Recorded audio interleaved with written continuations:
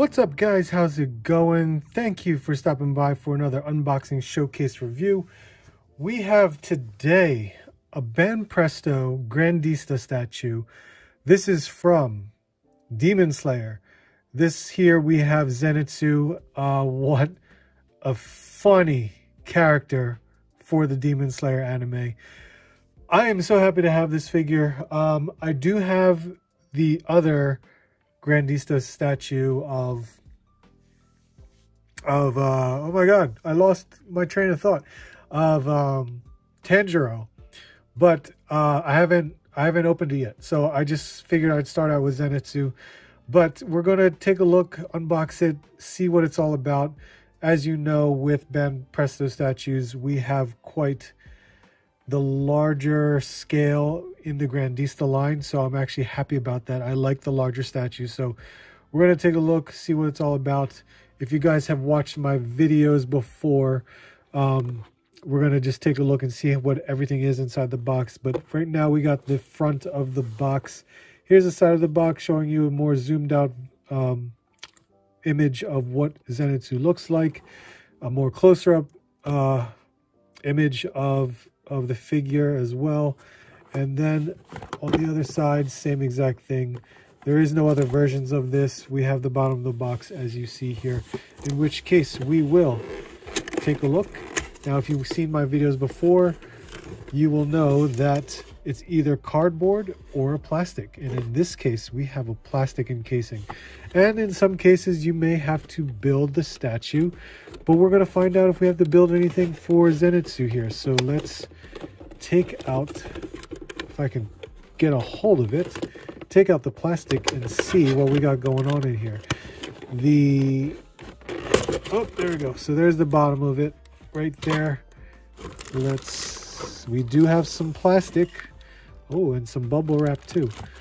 So what's remaining is probably the foot peg, which I think is at the very top. We just have to grab that out of there. Yep, there it is. So let's take that and see what we got going on. Looks like he's already put together, so this will be a fairly quick video. But let's see what we have to do. It is it's a sealed bag. All right, so let's cut that open, see what we got.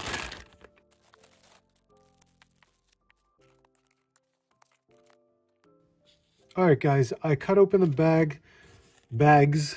So we have the stand here. I didn't cut this open just so you guys can experience it for yourselves as well.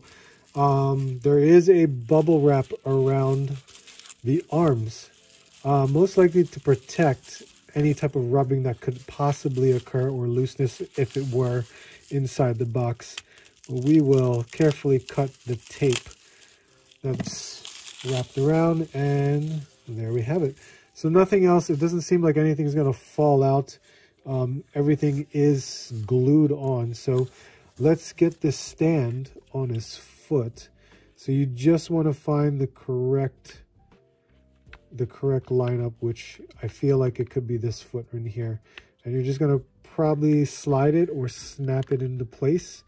There's a lot of times where I feel like I'm gonna break it, to be honest, because these foot stands, since they don't come with instructions, you never know if you're putting it on the right foot, and God forbid if you have any paint rubs. So those are always the drawbacks that you got to be careful with. But it was a simple slide in, so I didn't feel any type of resistance. So there you have that. So we got that going on. Let's put him on the rotating base just so we could, you know, get a better look. All right, guys, there you have it. There is Zenitsu perfectly standing upright using the foot peg stand. Honestly, I don't think I really need to use the stand that comes with him. So it'll vary depending upon where I place him, just because, you know, you need to make sure you have room on your shelf that's not going to get in the way.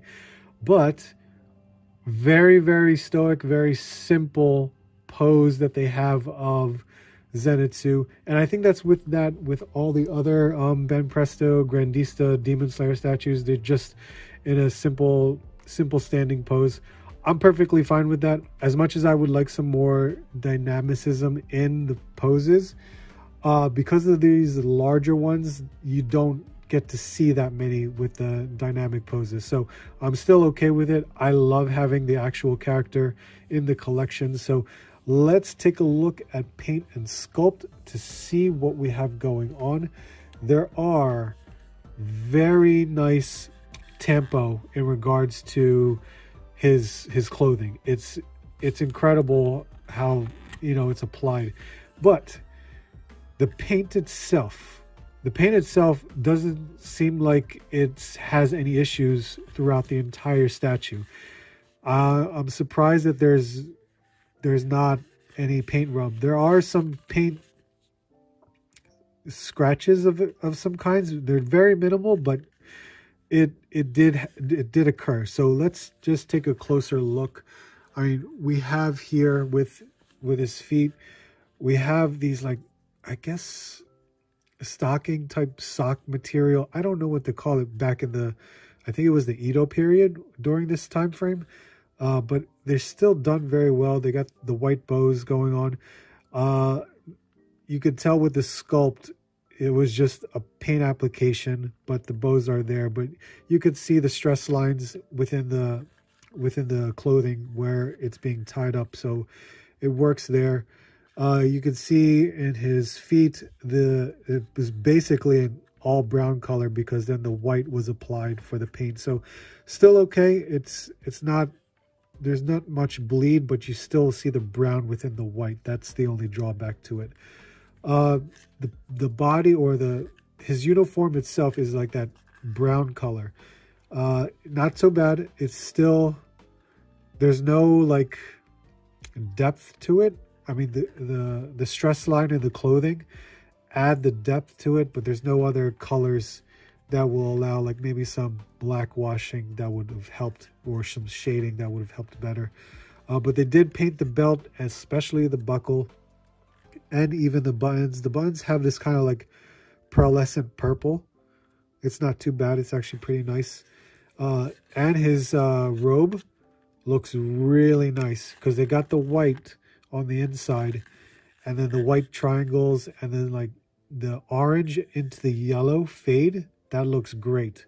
They did a great job with that. So that looks actually very, very nice. Where I talked about the paint rub, you can see there's some paint rub here and some here, and which is funny because that's where this was wrapped around it. So who knows why or how that could have happened. It probably happened before they even applied the bubble wrap to it. So even so, it's on the back of it. It's very small. It's not that big of a deal. His sword, very well painted. It's got like a gold reflective paint on there. The silver looks very nice, including the white. The hilt looks good as well. So it is glued all the way down. It's nicely applied. So everything looks great right there. And then when it comes to his face looks great.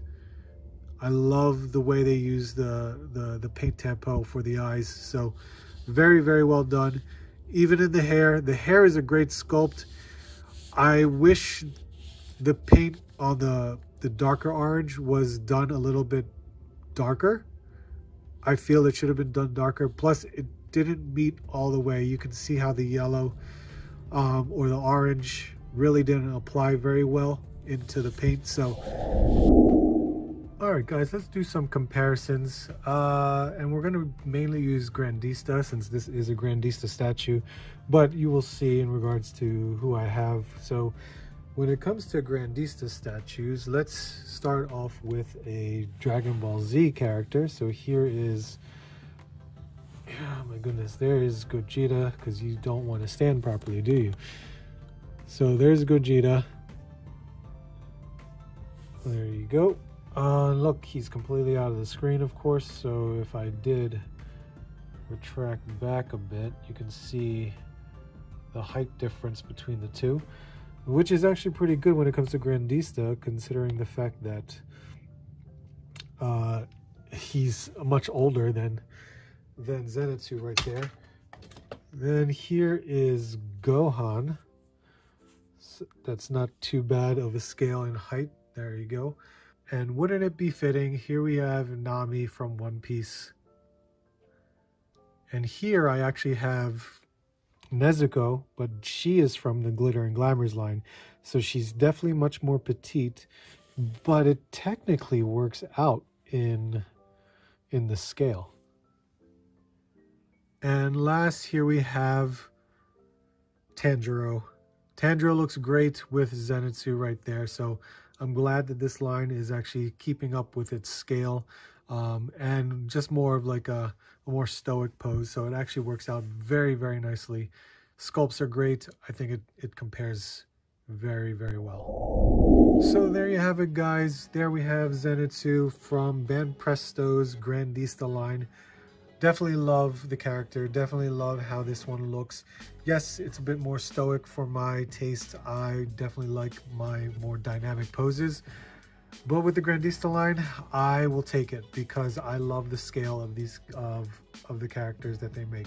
So I am all in with collecting this with the Grandista line. But let me know what you guys think. I would love to hear from you in regards to Demon Slayer and the characters that they're trying to put out here. So I hope you guys like the video. I know it's a pretty short one, but thank you guys so much for joining. Please leave a like, comment, and subscribe. I would greatly, greatly appreciate it. I hope to hear from you guys soon, and I hope to see you on the next hunt.